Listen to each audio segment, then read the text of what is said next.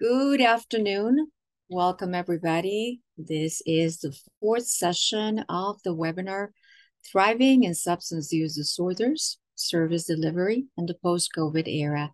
My name is Andrea Havler, and I will be your facilitator today. Before we start, we wanted to remind you that this session is being recorded for later distribution. You may find this session at the end of the month at the Be Well Texas YouTube channel. In front of us today, we have a questions and answer or Q&A box and a chat box. And the Q&A box, of course, is for you to drop there all your questions, and our speaker will answer those questions as she moves along through the presentation, or most likely we're going to leave them to the end of the session. But please feel free to use the Q&A box just for questions. And then the chat box is an interactive tool that we created just for this session because our presenter wanted today to make this didactic experience a little bit more interactive and organic. So she is going to be asking some questions. Please add to the chat box the answers that our speaker, will ask today. So that's it. We have two spaces that you can use as you will during this session. Very easy. And just regarding our CMEs and CEs, a quick description just for some of you who might be new to our webinar. For CMEs, you will be sending the text code that we are sharing during this session. That text code should be sent today before midnight. For CEs, and with that, I'm talking specifically about the certificates for behavioral health professionals, those you should be receiving approximately 3 weeks after this session, assuming, of course, that you answer the post-session survey. So it's very easy, the process for CME and CEs, but if you have any questions, just send us an email at our email address at Be Well Texas. One of our team members will be sharing that email address with you shortly. And with that, we're going to be moving to our presentation, and we're very happy today. We have a special presenter. We have Dr. Brittany Houston. Dr. Houston, thank you for being with us today. She is a licensed psychologist and an associate professor at Dell Medical School. She is also the behavioral sciences director at Dell Family Medical, and she's also the co-chair at the special interest groups at the Collaborative Health Association. She is someone who is going to talk to us today about COVID compassion fatigue. Very important topic that you wanted to hear about. So she's the perfect person to talk about the topic. Dr. Houston, thank you again for taking part of this webinar. Please, whenever you're ready, you can take it away with your participation. Perfect. Thank you for that introduction. I'm going to share my screen so we can get going on our presentation.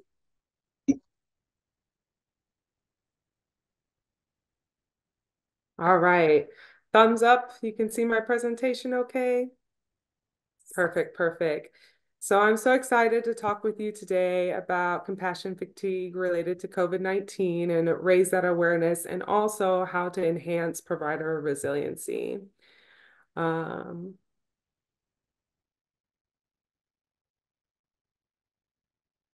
have no financial disclosures to make. And at the end of this presentation, I'm hoping that you'll be able to walk away with these main objectives: being able to identify psychological stressors of COVID-19 specific to healthcare workers, be able to describe different factors that impact compassion fatigue, recognize manifestations of compassion fatigue, and outline individual and organizational strategies for resilience and intervention. As we're going through the presentation, I noticed that some of you have already put your name and your role of your organization in the chat. So feel free to put your name, role, and organization, and one thing that you might want to learn from this presentation. Hopefully we'll be able to answer those questions throughout our presentation today. If not, we'll have a Q&A at the end of our presentation to address some of those concerns.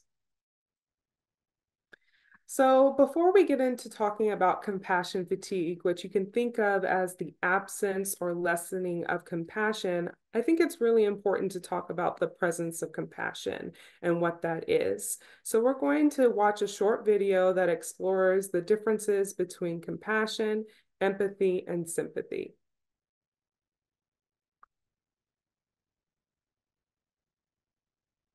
Sympathy, empathy, compassion. These three words often get used synonymously, but there are some important differences. When you think of compassion in particular, what comes to mind? How is it different or similar to sympathy and empathy? It can be tricky to tell between them to begin with, but knowing what compassion really is crucial when researching these topics. Here at the Compassion Research Lab, we've conducted extensive research on compassion. We've looked long and hard at what it is and how it differs from sympathy and empathy. We did this by reviewing the scientific literature and by speaking with patients directly about their experiences. Both the literature we reviewed and the patients we spoke to gave us a comprehensive understanding of the true nature of compassion. To illustrate, let's imagine you're a patient recently diagnosed with cancer. Your outlook Oops, sorry about that. is good, but you're worried.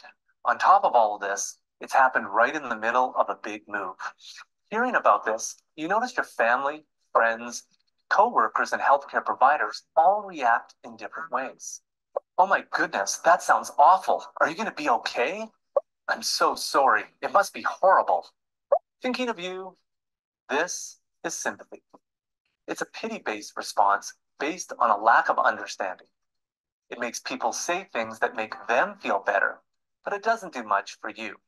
Then there are others that try to understand what it would be like for them if they were in your situation by trying to feel what you are feeling. They tell you that they know what you're going through. They imagine what it would be like for them to be in your shoes. They might tell you that they have gone through something similar. This is empathy. It makes you feel heard, understood, and a bit better about your situation. But then there are those who try to really understand what it is like for you, to feel what you feel, and who aren't afraid to suffer with you and to do something to help. They actively listen, they're kind, they're loving, and they genuinely seek to understand you and your unique needs. But then they go one step further and show up on the weekend to help out with the big move. They haven't said they feel sorry for you. They haven't just understood you. They have been selfless and done something to help. They aren't afraid to engage you in your suffering.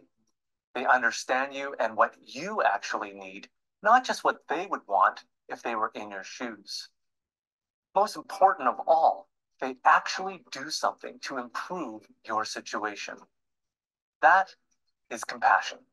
Sympathy, empathy, and compassion may seem similar, but for those experiencing suffering, the differences are obvious and impactful. Patients told us that sympathy was unwelcomed and unhelpful. They told us that empathy was better because it attempted to understand what it would be like to be in another person's shoes. But compassion took things to the next level by understanding and addressing a patient's needs in a personalized manner, not just through words or feelings, but by putting their ego aside and by getting their hands dirty in order to actively engage and alleviate a person's suffering.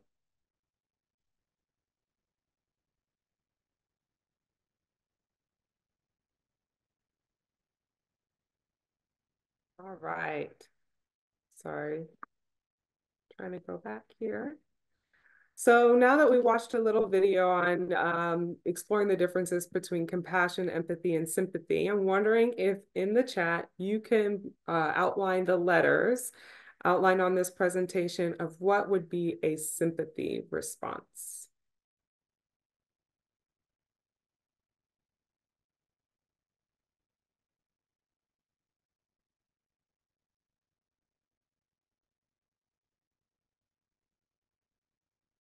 Yes, got some A's. Great, great. Thank you for the participation. A and C, perfect, perfect. Thank you. Yes, so sympathy would be that A and C response. Okay. And then if you can put the letter or letters that would be an empathy response. Y'all are on it today. Perfect, perfect. You're getting a lot of right answers, so it'll be that B response.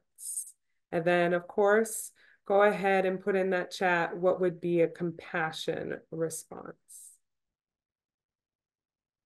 Perfect. So we've got a good knowledge check here.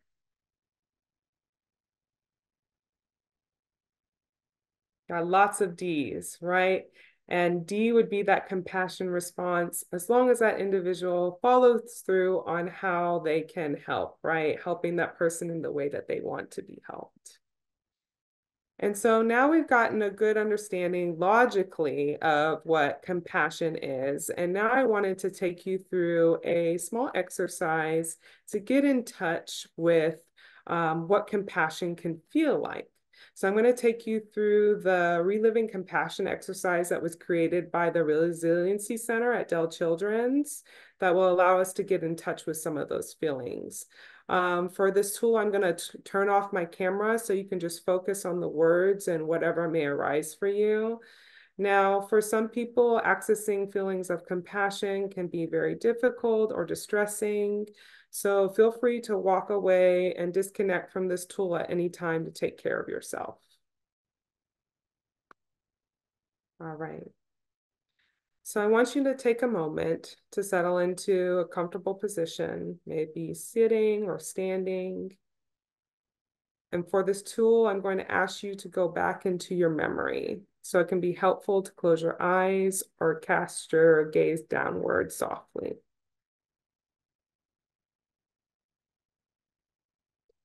I want you to consider a recent situation where you were giving or receiving compassion.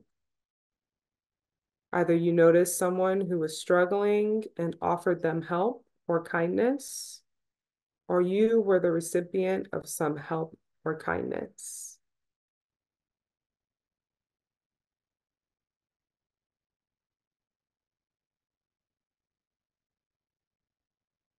This situation could involve another person or even an animal.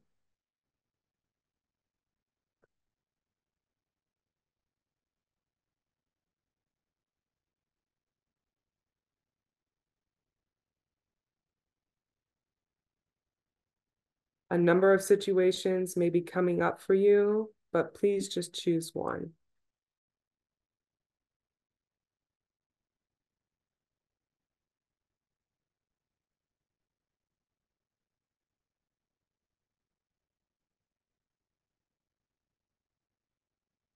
Please visualize the situation clearly. Who was there? What happened?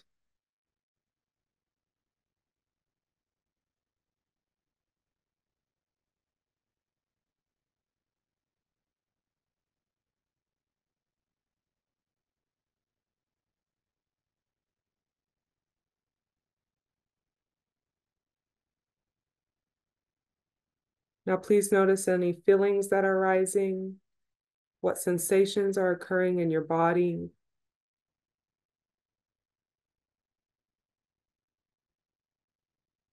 Are there any places of warmth or another feeling? What does compassion feel like?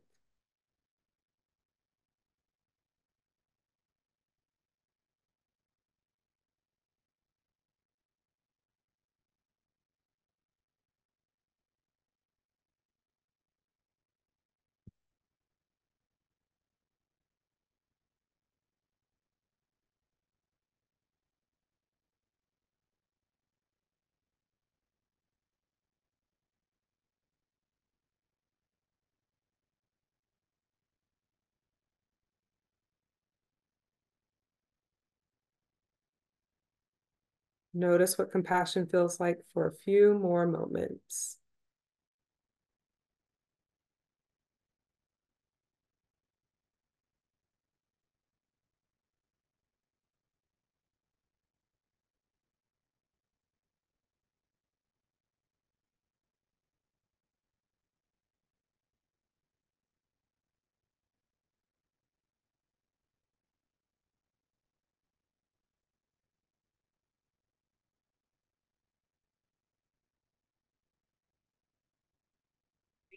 this exercise with me, and when you're ready, open your eyes and come back to the presentation.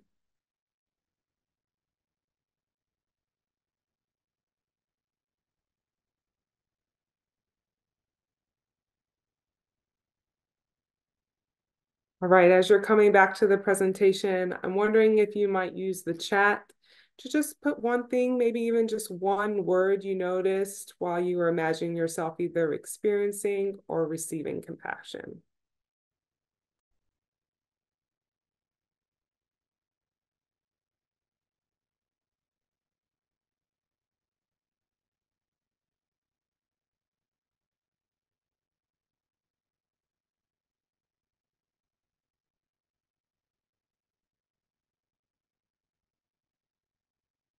That love for others, validated, strong, grounded to human connection, felt acceptance for who I am, joyful, felt sad for a moment, then the warmth, peace, a sense of calm, safe. I felt relief when I did this exercise, gratefulness, being given a cozy hug. Oh, that feels so nice. Peace, wonderful, safe and comforting. Yes, thank you all for putting everything in the chat. Just even these words are bringing compassion to me right now. And feel free to continue putting those words in the chat if you haven't answered as we move on.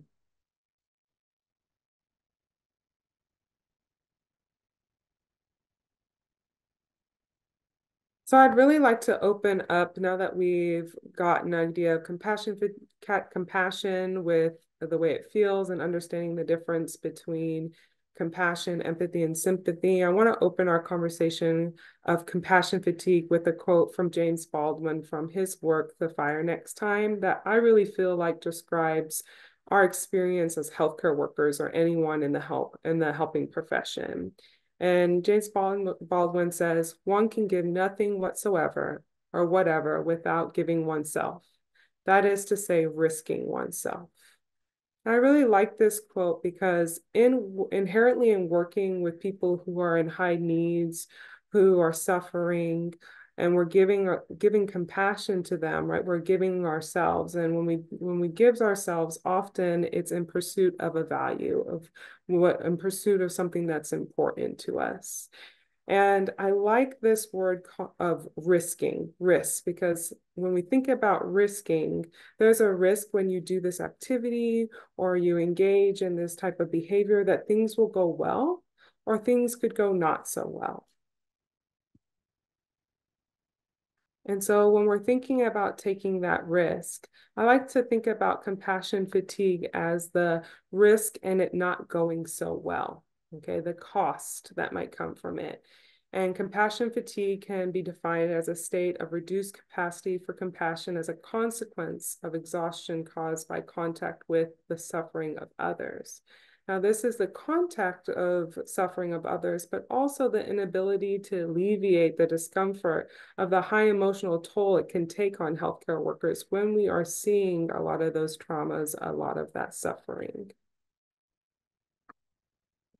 And a lot of words that are used when talking about provider well-being and compassion fatigue is compassion fatigue, secondary trauma, and burnout. So we can think of compassion fatigue as work-related secondary trauma exposure. And often compassion fatigue happens rapidly after a stressful event or multiple stressful events. And it looks like almost like a preoccupation with another patient or multiple patients' traumas. Now, secondary trauma often can be used interchangeable for the definition of compassion fatigue. Now, burnout is something completely different. It is something that happens over time. So the gradual erosion of this occurs when there's a perception that the demands of the job outweigh the resources available.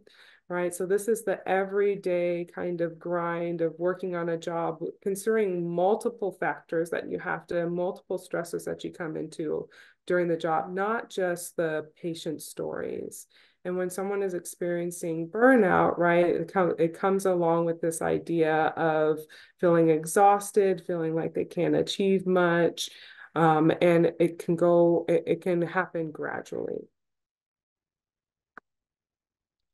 So now we're talking about compassion fatigue. I'd like everyone in the chat just to put on a scale of 1 to 10, how important it is, do you think, to talk about compassion fatigue here and in other places? 1 being not important, 10 being very important.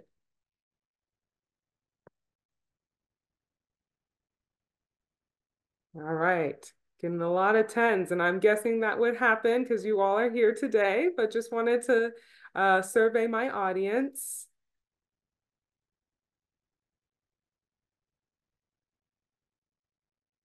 Perfect, perfect. And so why do we talk about compassion fatigue? And so one of the reasons is it's not just COVID-19 related, right? Healthcare workers were designated as a high risk population for compassion fatigue way before COVID-19. And that we actually saw that healthcare workers had mild to moderate compassion fatigue in COVID-19, and that there was an increase of compassion fatigue and burnout during the COVID era. Not only do these COVID-19 related stressors put healthcare workers at risk for compassion fatigue, it also impacted their well-being, causing potential lower well-being during this period. Now, the individual cost of compassion fatigue is also joined by the organizational and healthcare cost of compassion fatigue, where we can see that compassion fatigue is correlated with a reduced standard of care, negative patient experience, and even a diminished workforce because people are retiring early.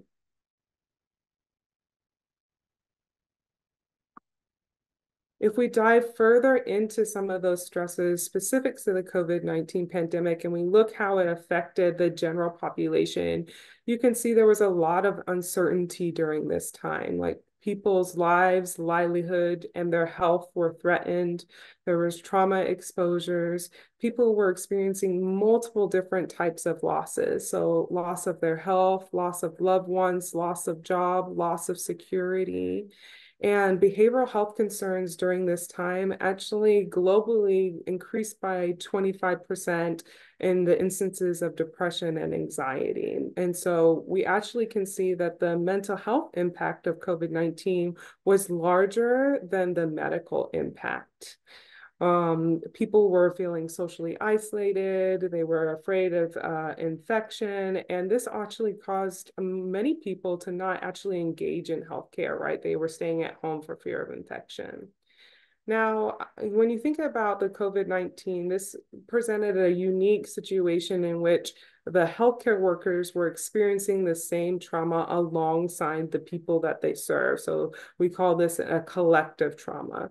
So in addition to all of the general population stressors, healthcare workers experienced an additional set of stressors, because often when people in the general population, they were staying at home, they were responding differently to that COVID-19 pandemic, and healthcare workers were sometimes still expected to go in and fly a plane while they were building it, right? They were in a chaotic environment. They weren't sure if they were going to have enough PPE. They were experiencing physical discomfort due to the PPE. They were feeling unprepared. Protocols were changing left and right, trying to keep up with the current evidence. And not only was it on the job stress, but there was some stigma in the population about even interacting with healthcare workers because of fear of increased risk of infection. And so the social network, either per stigma or even the providers narrowing their social work, might have taken away some social support that was there previously. Those providers experienced secondary trauma. And then when society came together to kind of support and protect healthcare workers, they branded them as superheroes, right? Honoring their service to the population. But what happens when we think of superheroes? Superheroes often we think are people that don't get sick. that don't give up, that don't fail. And so that also added an additional pressure on these providers who were trying to serve people in the COVID-19 pandemic, along with moral injury that comes when adjusting expectations in a controlled environment. So besides the factors that we outlined previously, there are some individual factors that may cause people to be more at risk for developing compassion fatigue.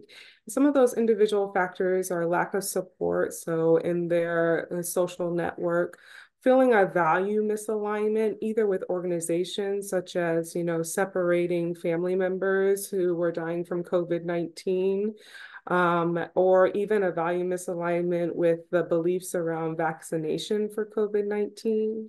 Individuals that tend to use excessive empathy, right? Empathy, not compassion. It's important to designate those differences as we did before. And also individuals who had a personal history of trauma or already had a psychological disorder were more inclined to get compassion fatigue. Now, some of the organizational factors that might put someone at risk for compassion fatigue are those that do take care of that vulnerable population that are at risk at death, suffering, who have high needs, who have experienced trauma themselves. Also coming into contact with a lot of challenging either family or patient interactions, staff interactions, and feeling like they don't have the training to adjust to some of those environments. So we've talked a little bit about compassion fatigue. In the chat, if you could put how confident are you that you can spot signs of compassion fatigue on a scale of 1 to 10? 1 being not confident at all, 10 being I can see it for sure. Very confident. Very nice. 10, 7s, 8s, 6. 6s, very nice. 5, 6, 8. Thank you. Yeah, so we've got people on the top or half end of compassion fatigue, and it can be really hard to do because compassion fatigue can look like so many different things, and we're gonna talk about that on our next slide.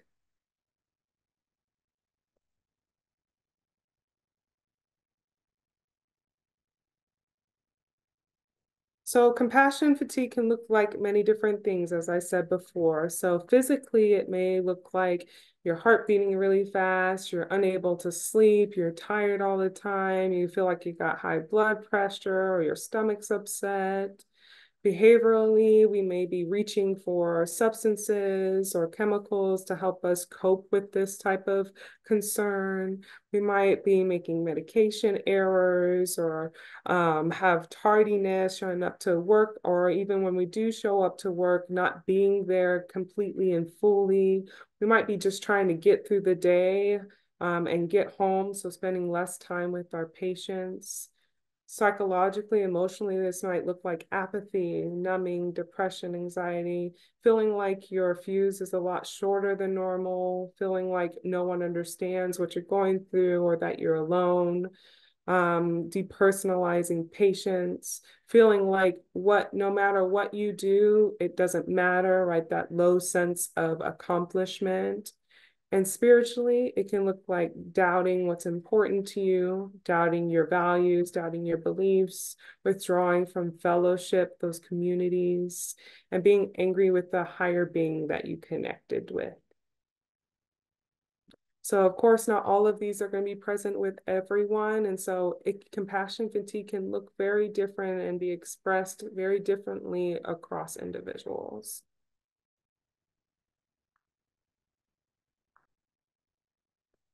And so I talked about this word risk, right? When the risk in giving oneself. And we talked about the thing about it not going so well. And I want to talk about the other side as well, which is you're risking and things do go well. And that's compassion satisfaction.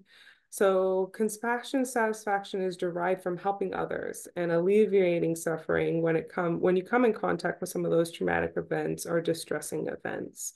Often this is the reason why we do our work. And it may be even some of the feelings that you felt when you were doing that first tool today, that warmth, inspiration, comfort, the nice warm hug. And so I wanted to at least give credit to that side of us giving ourselves as well. The interesting thing about this is that individuals can definitely be high in both compassion fatigue and compassion satisfaction. What we see less typical is that someone is high in compassion satisfaction and high in burnout. So what can we do? What interventions can we do? So inherently in working with high needs populations and people who are suffering or experiencing trauma, we're going to come in contact with hardship. That's not something we can take away from the work that we do, and is often something why we do the work we do. And so we really have to focus on resiliency. So the ability to bounce back when you do come in contact with hardship and adjust for the future. And so some organizational strategies that can be put into place to inspire resilience of employees and staff is first educating and recognizing on compassion fatigue and the collective trauma. Well, what we know about traumas in general is just because the stressors have gone away doesn't mean that the impact has gone away. And so it's important to validate that and recognize that, and create psychologically safe and trauma-informed environments to be able to check in on people's psychosocial support needs regularly. As we see people kind of adjusting to this post-COVID era, you can see that organizations may be revisiting policies that were in place prior to COVID-19 and bringing those back, or adjusting policies based on the current context. So providing brief and regular forums to update staff about the changing practices can be helpful, as well as providing different mechanisms for our staff and employees to be able to comment on those concerns. Not everyone is going to speak up in a meeting, right? Well, people like to give feedback different ways, and so I have multiple mechanisms in order to give that feedback. Also, in order to encourage community, we want to encourage people to reach out to their colleagues to discuss stressful situations and that peer support. Also, making employee assistance programs as easy to access as possible. I've seen many EAPs that it's absolutely so hard to get into or navigate around how to access that resource. And then making that psychosocial support a regular check-in. If you're checking in on someone's physical safety or their progress at work or how they're doing at their work, making sure that their psychosocial support is included in that check-in. And to help with some of the strenuous parts of the day, providing communication training to navigate some of these challenging patient or family or staff interactions can be helpful. So there are a lot of uncontrollables in healthcare. And so individual interventions is really focusing on what you can control and identifying what you can't control and taking your energy away from that to move towards the things that you can. So it can be important to, again, connect with your coworkers around job stress, talk about job stress, but also the solutions that might come from your conversation. Reminding yourself that you're not alone, no matter what your mind tells you, and being able to give yourself credit for the work that you're doing under the current resources available. Keeping a consistent routine and making sure you are exercising, eating healthy, being outdoors, seeking treatment if you need it, and then engaging in mindfulness and relaxation strategy as needed. Another helpful individual intervention is just making sure that you're self-monitoring, keeping up with how things are going for you, so that if things are starting to slip, that we can start that intervention early. And so when we talk about self-monitoring, a tool that's been actually widely used in research for compassion fatigue is the Professional Quality of Life Scale. And this is a 30-item scale that's on a 6-point Likert scale that will give you a composite score for both compassion fatigue, compassion satisfaction, and burnout. Now, an important thing to recognize about the professional quality of life scale is that it doesn't take into account those organizational factors. So it's really focusing on individuals and individual intervention.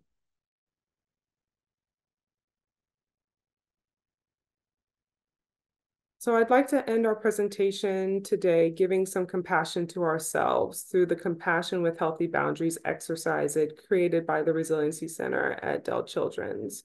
We know that emotions can be contagious. We can catch those difficult emotions, just like we can catch a virus. We can catch it from our family members, our friends, our patients, anyone we can come in contact. And sometimes that can feel like emotional Velcro that you can't get unstuck with. And so if you're noticing that you are experiencing some of that emotional Velcro, it's important to find something that you can do to relieve without disconnecting, without shutting off. And so that is my hope in providing you this tool today. And so again, I'm going to turn off my camera and I'm just going to take you through this tool. If you need to step away from this tool, take that time to take care of yourself and come back to the presentation when you're feeling comfortable.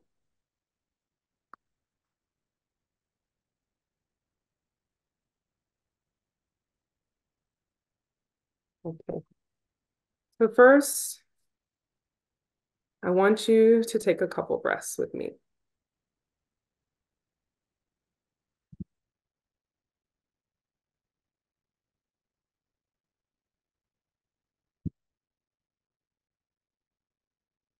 I want you to begin to think about someone in your personal or professional life who has a lot of needs, is really suffering, or who is exhausting you or frustrating you.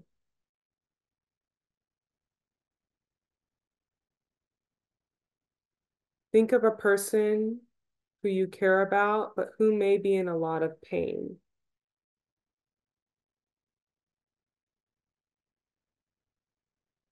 Please clearly imagine this person and the situation they are in.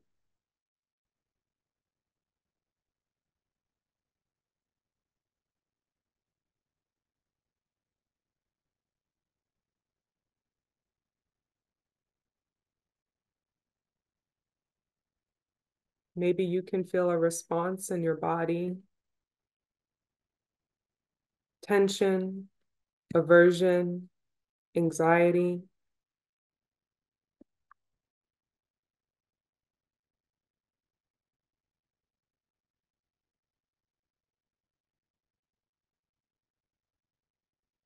Now listen to the following words. Everyone is on their own life journey. I am not the cause of this person's suffering, nor is it entirely within my power to make it go away, even if I wish I could. Moments like this are difficult to bear, yet I may still try to help if I can.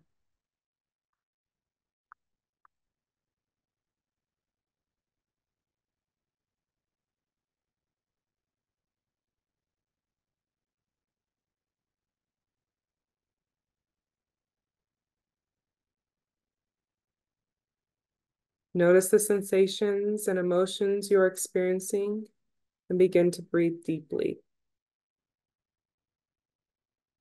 Start to focus on the inhalation, breathing in now. Imagine you could fill your whole body with compassion as you breathe in. You might think back to what compassion felt like in your body during the first tool we did today.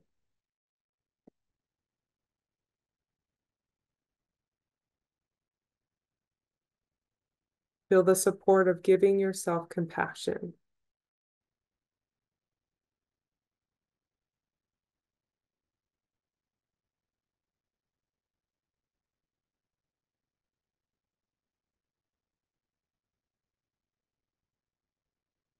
Now, as you exhale, imagine blowing compassion in the direction of the person who is suffering and maybe causing you pain.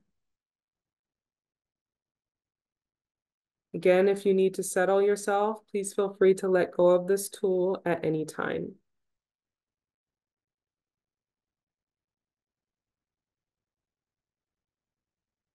Continue to breathe compassion in for yourself and out for the other person, allowing your body to breathe naturally.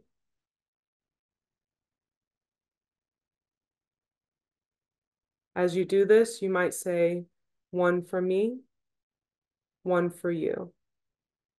Or you might say, in for me, out for you. If you need a little extra compassion today, you could try 10 for me, 1 for you.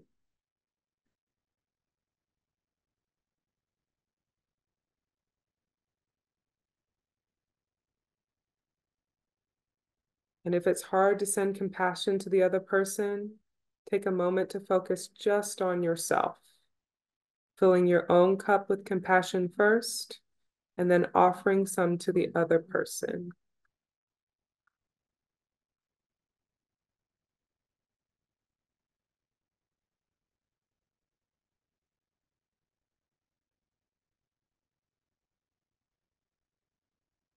As you breathe, imagine being gently rocked by the movement of the waves in an ocean.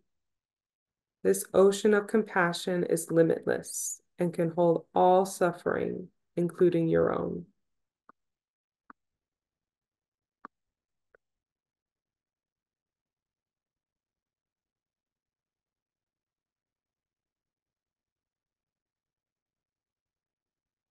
Check your body out for any areas of tightness or discomfort, and imagine sending compassion towards those places as you inhale, and sending compassion out as you exhale to the other person, if that still feels okay to you.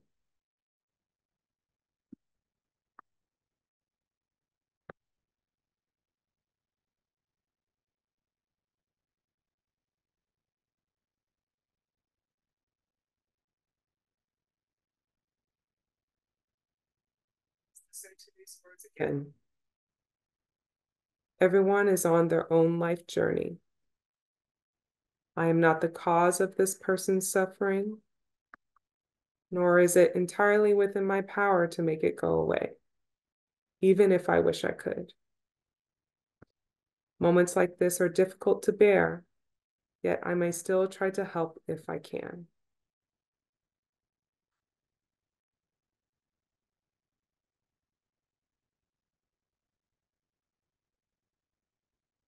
Notice the effects of this tool on the body and the mind. Now let go and allow yourself to just be as you are for a few moments.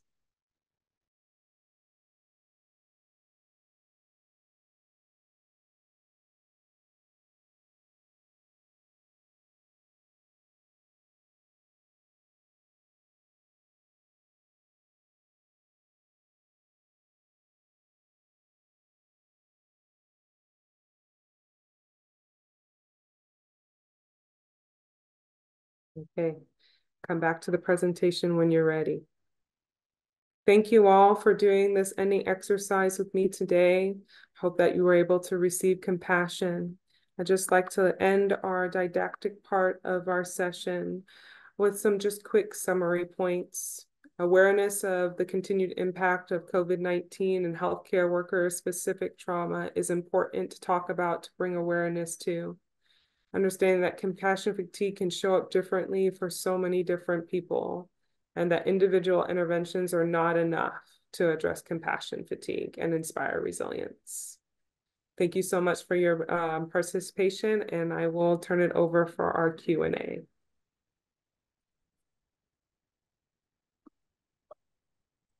Dr. Houston, what a great experience. This was not just a presentation, this was a full sensory experience for all of us.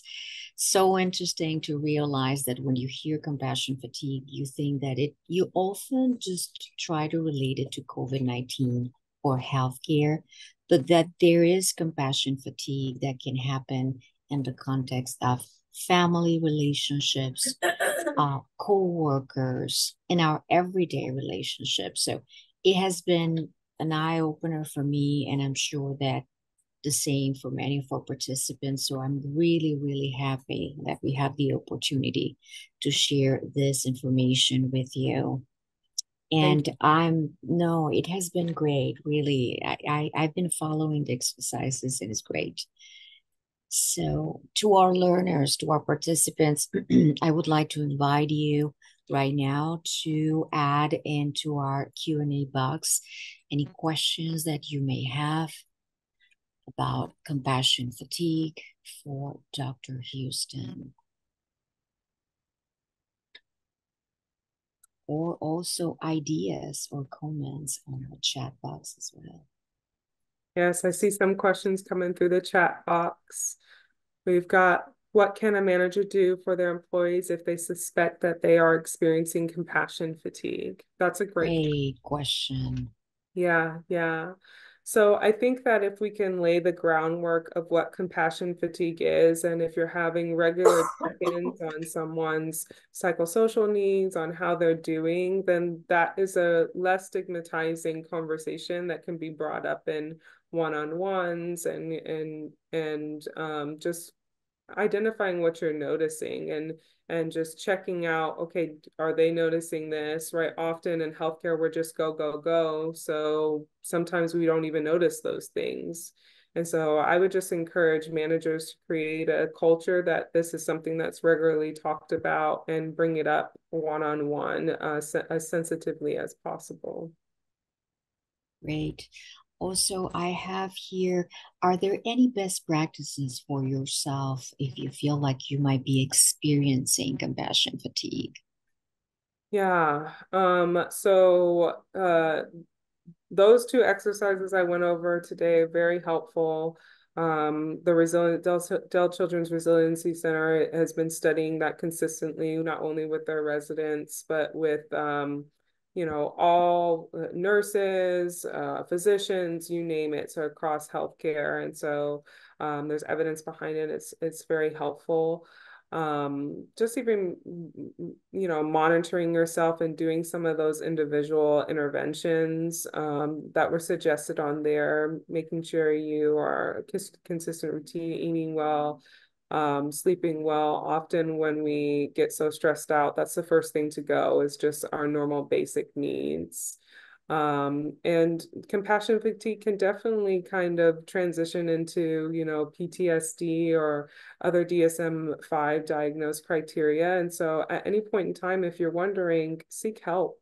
Because even seeking help before that happens can be very beneficial, and seek evidence-based help like cognitive behavioral therapy, acceptance commitment therapy, prolonged exposure, cognitive processing therapy.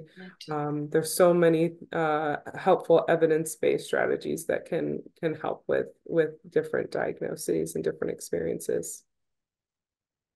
Yes, and I'm glad that you mentioned that specifically about PTSD, because oftentimes I feel like it's confused. Like sometimes we think about post-stress traumatic stress disorder as compassion fatigue, which kind of overlap in a way, right? Yeah, yeah. And so definitely they can be present at the same time. There's specific diagnostic criteria for PTSD, and so it would be more severe and severely impacting someone's functioning, right?